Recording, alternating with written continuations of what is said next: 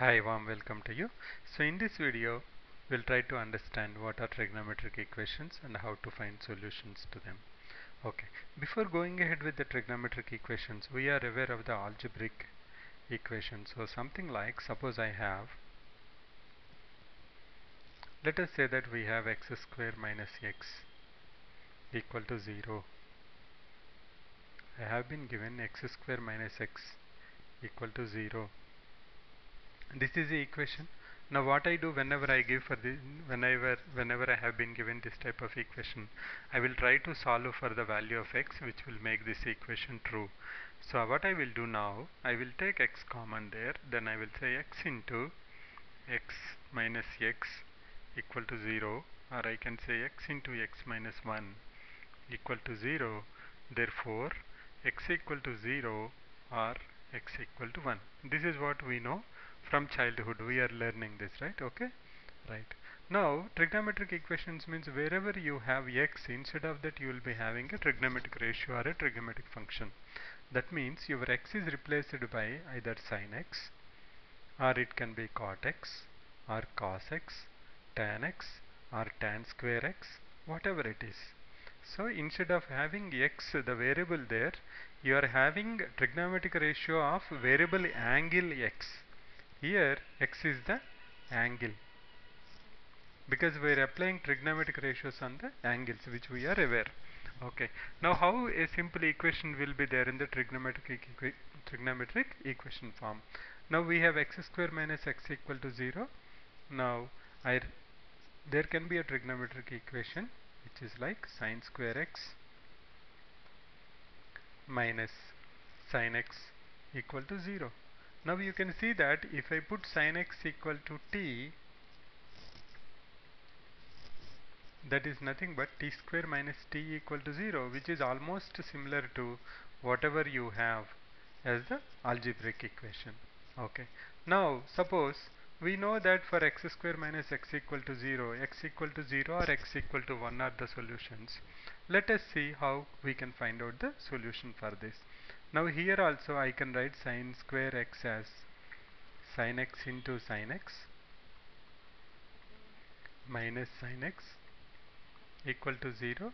I can take sin x common, then if I take it out, I will have sin x into sin x minus 1 equal to 0, right? Now how I can write this? I can write it as, so sin x should be equal to 0 or sin x minus 1 is equal to 0, correct? These are the two conditions which can make this whole trigonometric equation as 0. That means sin x equal to 0, sin x is equal to 0, or sin of x is equal to 1. Okay. Now, what will be the value of x? That means which angle, you know angles, right? Whatever we have learned, 0, general angles, 0 to 2 pi, whatever we have learned, like 0, then we know pi by 2, then we know pi by 3, pi by 6, or pi by 4. Nothing but in degrees, what we are saying is we know 0, 30 degrees, 45 degrees, 60 degrees, 90 degrees, and we know that pi radians equal to 180 degrees. Okay, right. Now what is the value of sine? If sin x equal to 0, what is the value of x? Immediately I will say x equal to 0, because I know sin 0 equal to 0. Similarly, if sin x equal to 1, immediately I will say x equal to pi by 2. So seems to be pretty much good, and we seems to be fine, right? But is this the only solution we have? Think for a minute. If sin x equal to 0, I say x equal to 0. Similarly, if sin x equal to 1, I say x equal to pi by 2. But is this the only solution for sin x equal to 0 or sin x equal to 1? No, because you know that if I take sine curve, this is 0, then let me say that this is pi by 2, this is pi, this is 3 pi by 2, this is 2 pi, okay, and let me say this is minus pi by 2.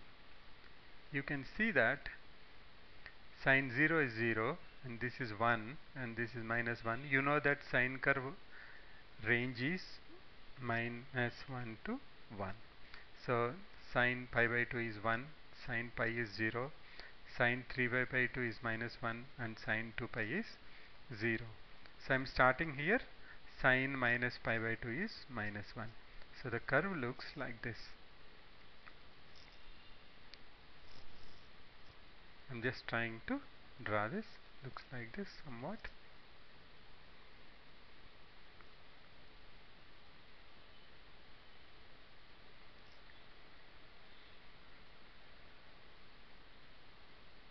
Okay, right. So we know that this curve continues as you go for different values of x. You have different values, like then the curve will be repeating, right? We know that sine is a periodic function. What is the meaning of that? Meaning of that is the value of the sine function repeats after the interval of the period. What is the period of sine function? The period of sine function is 2 pi. That means if sine 0 is 0, sine 2 pi is also 0, sine 4 pi is also 0. Not only that, we also observe that sine pi is also equal to 0. Correct? So if somebody comes now, if I say that sine x equal to 0 and I say that okay, the solution of this x equal to 0, they can come back and tell me no, you are wrong, because I think x equal to 2 pi also satisfies that, so x can be also equal to 2 pi. Somebody can come back to me and say that no, why 2 pi? I think x equal to 8 pi is also correct. You see that x equal to 0, pi, 2 pi, 3 pi, 4 pi, go on. Okay, all multiples of pi. We see that the value of sine of x is 0.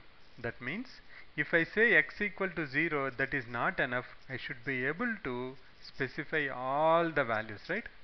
So every trigonometric function will have two solutions. One solution is called as principal solution.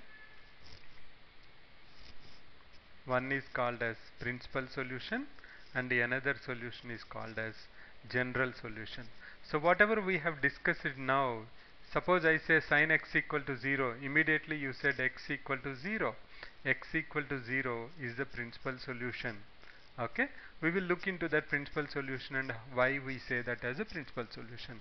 But for the remaining values, how generic I can say that all the values which are satisfied generally given by the general solution, where you will have n multiplied by some f of x, where n is nothing but the integer, n is nothing but integer which can take values from 0, 1, 2, 3, 4, okay, or negative also. Okay. So what is the general solution here for the trigonometric function sin x equal to 0?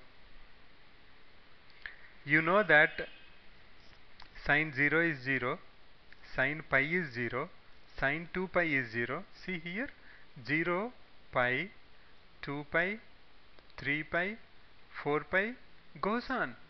That means can I say it as n pi and just simply say that n belongs to z?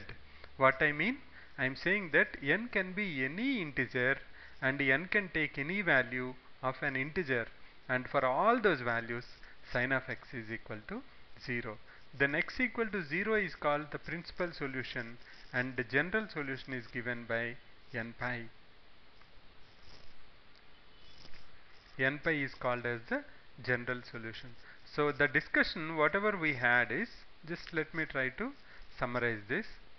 This is just introduction what we are going through in this video.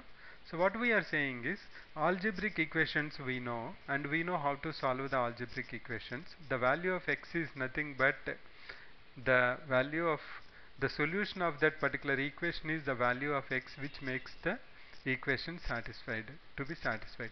Now trigonometric equations are nothing but equations in which instead of x you have the trigonometric functions or trigonometric ratios as the variables. That means instead of x I will have sine square x or tan square x or secant square x, where x is nothing but the variable angle, because you know that trigonometric ratios are only applied to the angles, right? Now how to solve the trigonometric equations? Very simple.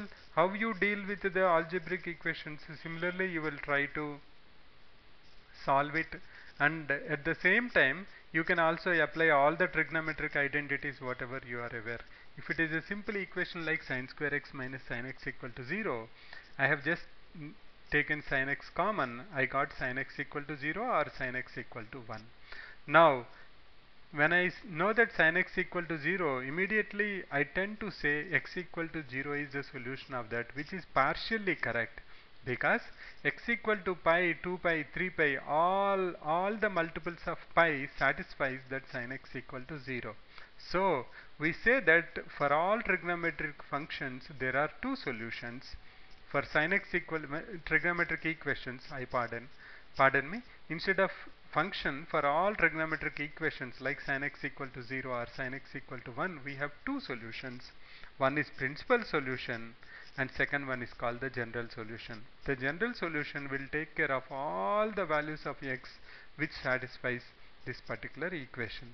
And general solution is generally given by n multiplied by some function, where n is nothing but the a variable value which can be taken, which can have any value of the integer. Now sin x equal to 0, the principal solution is nothing but x equal to 0, whereas the general solution is nothing but equal to, from the observation we can see that 0, pi, 2 pi, 3 pi. So we know that the general solution is equal to n pi. Now you can ask me why you have general solution, why don't you take only principal solution? Because we know that all these trigonometric functions are periodic functions. That means their values repeat after interval of their period. Here the period of sine is 2 pi, but also we know that why we are having all, because we know that sine, if you take alpha, we know that sine 2 pi plus alpha is equal to sine alpha. Not only that, we also know that sine pi minus alpha is also equal to sine alpha. Now when I put alpha equal to 0, that is what I am interested in. I get sine 2 pi, sine pi. So this is nothing but this repeats again. That means this is 2n pi plus alpha. This is n pi minus alpha. When I put alpha equal to 0, you get all the values pi, 2 pi, 3 pi, 4 pi, all of them satisfy that sin x equal to 0. So the general solution is n into pi for sin x equal to 0, whereas the principal solution is x equal to 0. Now let's try to understand a little bit about the principal solution. I am just taking sin x as example here, but we will do this again in the next video, where we will go through principal and general solution of sin x, cos x and tan x.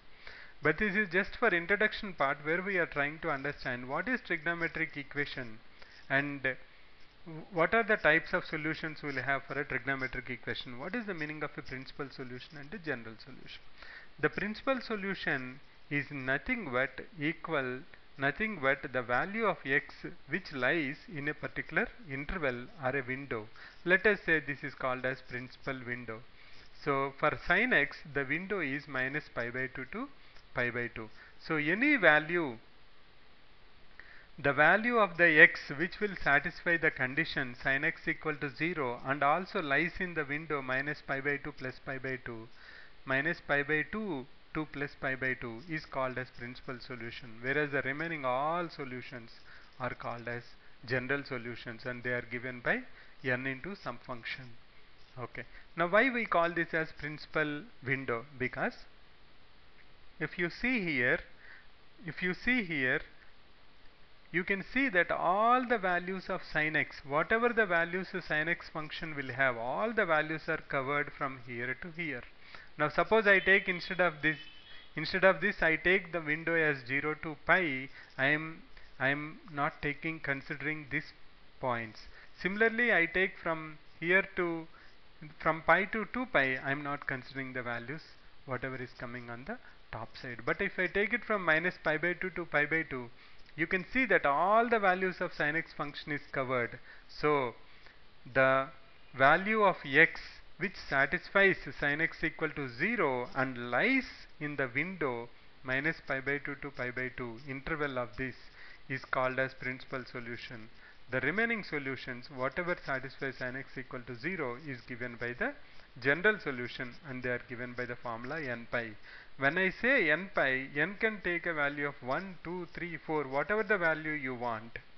It will satisfy that sin x equal to 0. All the values which satisfy sin x equal to 0 are captured by n pi, but the principal solution is nothing but the solution in the window minus pi by 2 to pi by 2 is the principal solution is given by the value of x which lies in the interval.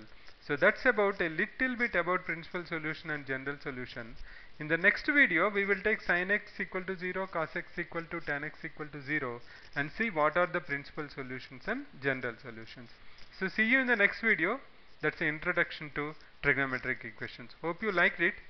Thanks for visiting. Bye for now. See you in the next video.